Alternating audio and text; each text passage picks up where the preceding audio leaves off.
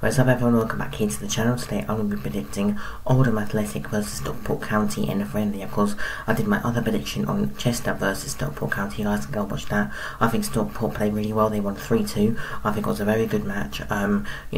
Great bit of possession as well, gaining on Chester as well. Hopefully that can happen in this match against Oldham Athletic. To be honest, I think it's going to be an interesting night, potentially the one night before. I do think that Corey Addy will start in goal. Of course, lineups do come out around about half an hour-ish.